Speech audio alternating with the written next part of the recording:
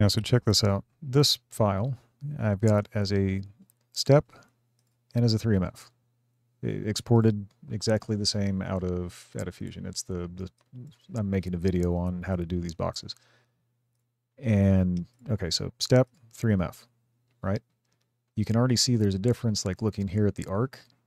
You got a little bit of prismatic here. Look over here and you can see a lot more. Okay, so that's just the lower quality mesh that comes in the 3MF. Fine.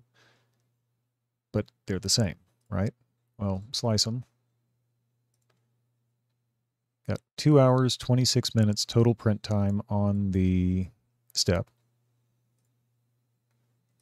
And you got 2 hours, 44 minutes on the 3MF.